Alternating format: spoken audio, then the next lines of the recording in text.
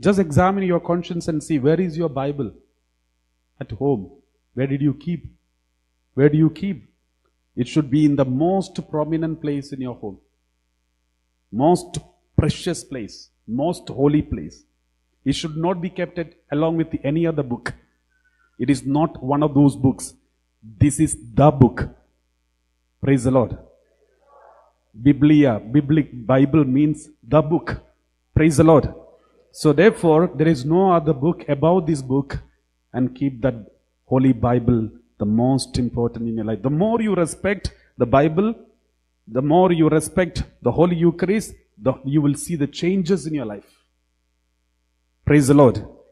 I have noticed the same changes in my life, especially in the preaching ministry. I have seen the Lord is giving inspirations more and more, the more I respect the Bible.